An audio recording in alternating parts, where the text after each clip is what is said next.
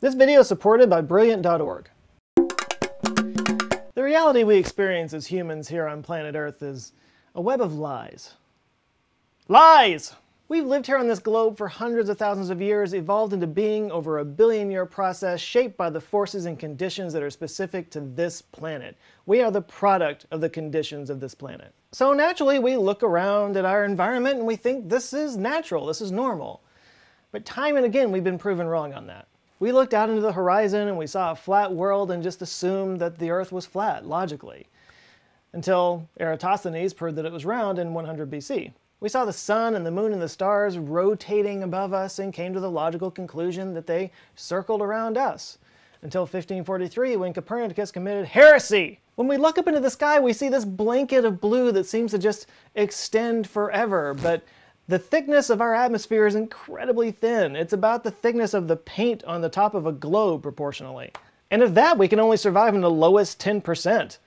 The air pressure on this Earth is very specific, and it alters everything. Which brings me to inertia. Our current understanding of inertia began with Sir Isaac Newton with his first law of motion, in which he stated, "An object at rest stays at rest, and an object in motion stays in motion with the same speed and direction unless acted on by an outside force." And the problem with observing inertia here on Earth is that it's constantly being bombarded by some kind of outside force. Gravity, friction, air pressure, all of these things, they completely alter the true nature of inertia. Like imagine tossing a baseball up in the air and it just keeps going up and up and up forever. That would be crazy. But if you were in space outside the gravity well of a star or a planet, that's exactly what would happen. That is the true nature of inertia throughout the vast majority of the universe. So today we're going to take a look at inertia and a controversial theory that might completely alter our entire understanding of the universe. Now before we jump into the craziness that is quantized inertia, I've got to give the standard disclaimer here. I am not an expert on this subject. I just find it interesting and I'm going to explain it to the best of my understanding, which is shallow at best. Not that that's ever stopped me before. I've done lots of videos on these kinds of topics, but as my channel's gotten bigger, I've felt a lot more of a responsibility to make sure I get the facts right. So that's kind of why I haven't gone down this road that much lately. So in an effort to be more accurate in this video, I have secured the help of a fact checker. He's sitting right over there, and I'm going to be running some of this stuff by him. He's going to be keeping me honest throughout this video. So you ready for this? You feeling good? You got the Google up on your phone? Your thumb's all loosey-goosey? I'm ready. Let's do this. All right, cool. By the way, has anybody ever told you you look exactly like a really handsome man? Oh yeah, all the time. I know, me too. Me too.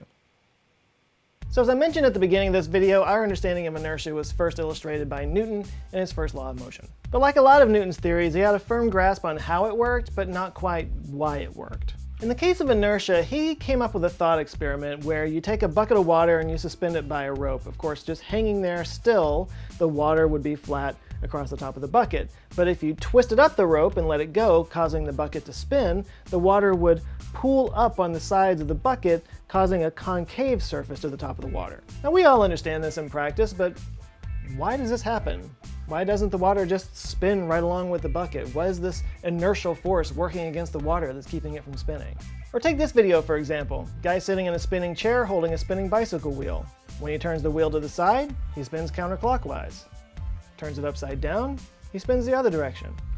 This is an example of the conservation of angular momentum. So Newton sees this phenomenon and he asks, but what is this momentum pushing against that's causing it to spin in that way? After all, an object that's at rest will stay at rest unless it's acted on by an outside force. Newton suggested it was something that he called absolute space, which is sort of an intrinsic quality woven into the fabric of the universe that objects move in relation to. This is what causes that inertial force. Now this remained pretty much the accepted theory of inertia for hundreds of years until it was challenged in 1883 by Austrian physicist Ernst Mach in his book The Science of Mechanics. He was specifically trying to explain why a gyroscope remains pointed in a fixed direction while it's spinning. And what he theorized was that inertia relied on other bodies because all motion was measured as relative to other bodies. In other words, in a universe without any mass, inertia wouldn't exist. He argued that it was the mass of the universe, the mass of distant stars that created the inertial frame that we measure inertia against. Now this became known as Mach's principle, and while it's not all that accepted in science today, it was an early influence for Einstein's general theory of relativity. So far so good? Yeah, except it's pronounced Mach. Mach? Yeah, like Mach's principle. Oh, well, there you go. See, this is working. Awesome. So through Einstein's theories of relativity and other refining of the ideas, inertia became fairly intrinsically related to gravity. In the same way that any object with mass has gravity, it also has what's called inertial mass. Meaning the larger the object, the larger the inertial mass, and the more force it takes to move it from a resting position or to get it to change its speed or direction. There's all kinds of fancy formulas that have nailed all this down.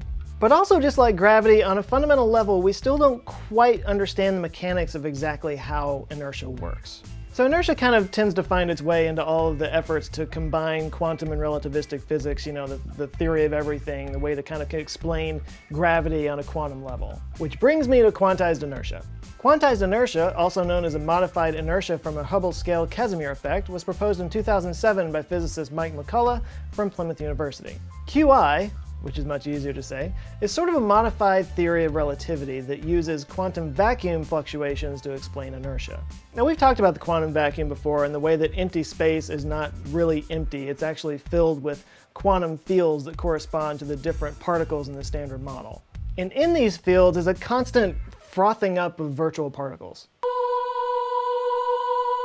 Virtual particles are antiparticle-particle pairs that pop up out of nowhere and then recombine to continue with the equilibrium of the quantum vacuum. So a vacuum in this sense is not like it's devoid of air. It means that the quantum fields are at their lowest possible energy state. But even in this lowest energy state, you still have this frothing up of virtual particles all the time.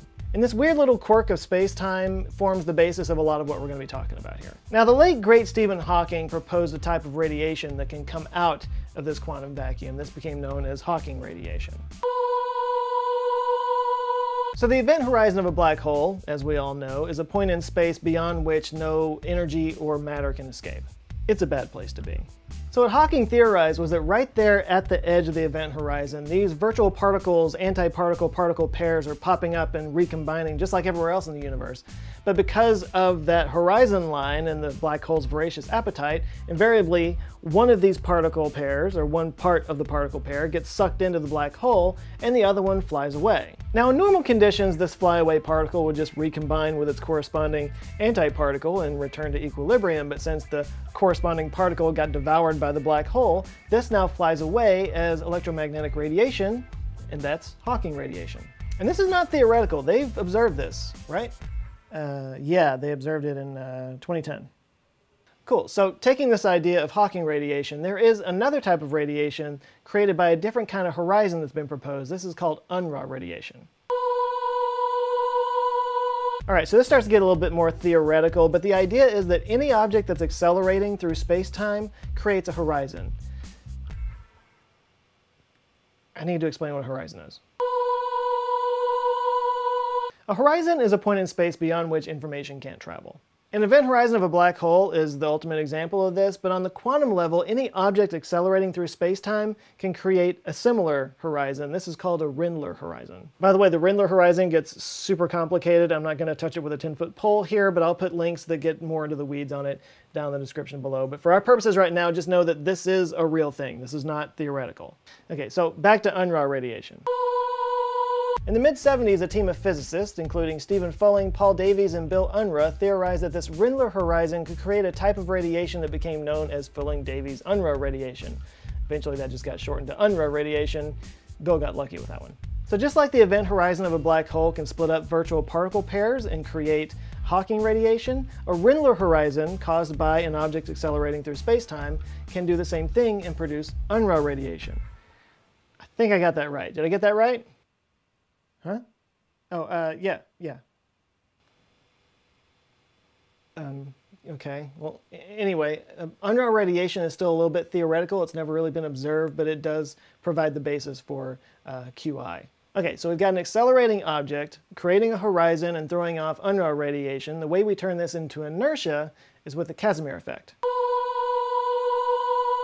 The Casimir effect was first proposed back in the 1940s by Dutch physicist Hendrik Casimir, and it was actually observed for the first time in 1996. So this is for real. The idea is pretty simple, really. You take two plates, two very clean, flat plates, and you put them very, very close to each other, like microns apart. And what happens is it creates an attractive force that pulls the two plates together. Because the space between those plates doesn't give enough room for those virtual particles we were just talking about to pop up and appear. So there's more dense virtual particles on the outside than on the inside. This creates a force that pushes those two plates together. And the Casimir effect is also explained through wavelengths. Because these virtual particles appear in all kinds of different wavelengths, the longer wavelengths get disallowed in that tiny little space. And these interrupted wavelengths serve as an attractive force that pulls the two plates together. Am I right about that?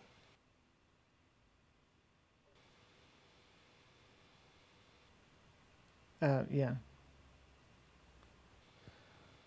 So let's put all this together and see how this creates quantized inertia.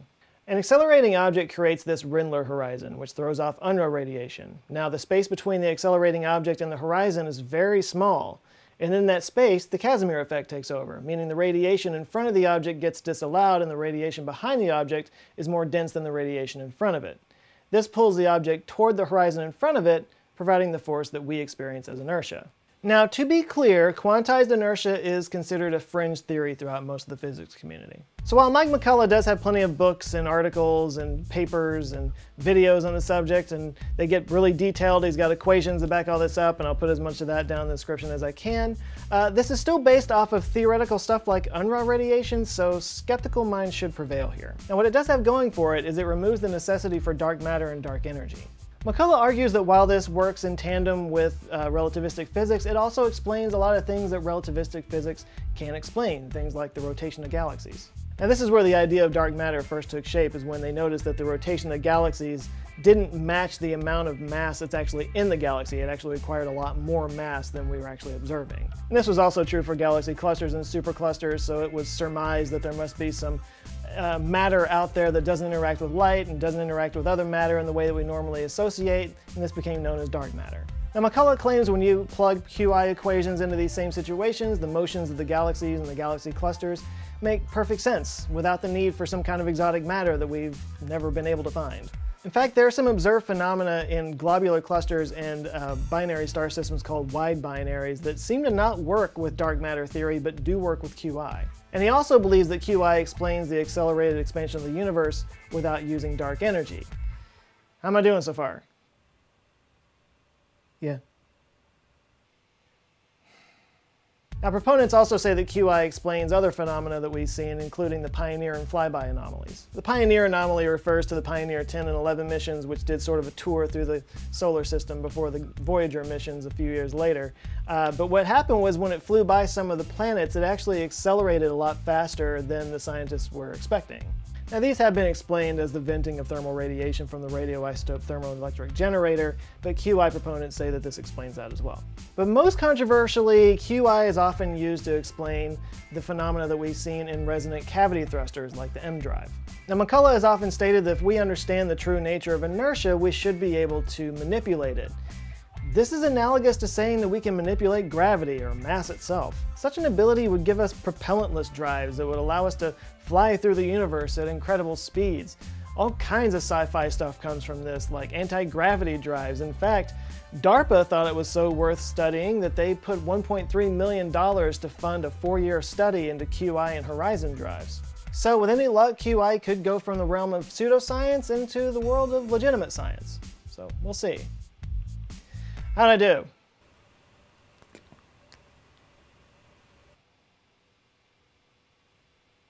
Dude. Dude. Are you playing a game? No. You're playing bricks and balls, aren't you? Dude, this level sucks. Did you hear anything I said? I think you lost me at Stephen Hawking. Awesome. Well, it looks like you guys once again are going to have to be my fact checker. So if there's anything that I got wrong, if you understand this stuff better than I do, let me know down in the comments below. And let me know what you think. Is this just a bunch of pseudoscience gobbledygook, or could this be the beginning of us having a whole new understanding of the universe? It's only one of those two things, people. Let me know what you think in the comments. So once again, this is a very high-level overview of this topic. If you want to get more into the weeds and the technical stuff, I'll put some links down in the description below. And if you are at my level, or maybe I lost you along the way, one way that you could maybe get caught up and understand this a little bit better is to go to brilliant.org. Brilliant is a learning platform that teaches you how to think like a scientist. Instead of just asking you to memorize a whole bunch of stuff from a fire hose of information, they teach you how to figure this stuff out on your own so it makes the most sense to you, and you can apply it to other things too. If the topics in this video piqued your interest, you might want to start with the astronomy course. From there you can move on to the gravitational physics course, and from there maybe the special relativity course, and from there you could rule the universe. You can sign up for an account at brilliant.org/answerswithjoe and get free access to their weekly puzzles and brain teasers and stuff like that. And if you want to take things a bit further and sign up for the premium subscription that gives you access to all their courses, the first 200 people that sign up from this video will get 20% off your subscription for life. It's called Brilliant for a reason, so go see for yourself. Brilliant.org/answerswithjoe, links down in the description. Big thanks to Brilliant for sponsoring this video, and a huge thank you to the Answer Files on Patreon that are supporting this channel, creating a great community, and keeping me honest. They're a lot better than my fact checker. Here are some of the new people that have joined. I want to murder their names real quick. We got Matthew Jackson, Daniel Llewellyn, Michael Hardy, Claudie Pinky, William Stout, Joseph Fraser, Dana Rose, Brian Jensen, Brandon Kerr, Jan Johansson, Jacobson, Russ Henderson, Shane Miller, Pack Rat, George Koshi, Jeffrey McCurdy, Jake Dengate, Ingaran Samaradinen, Colm Berger, Ken, Eric Evans, Lars Wanscher, Gail Hildebrandt, Will, and Billy Pope. Thank you guys so much. If you would like to join them and get early access to videos and access to me and to our Discord channel where we're doing all kinds of cool stuff, you can go to patreon.com/answerswithjoe. I'd also like to thank my fact checker over here for being totally useless. You're fired, by the way. Yes! Oh, sorry.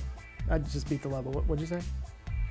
T-shirts available at the store at answerswithjoe.com/shirts. Thanks again for watching. You guys go out now, have an eye-opening rest of the week, and I'll see you on Monday. Love you guys. Take care. Bye. Shut up!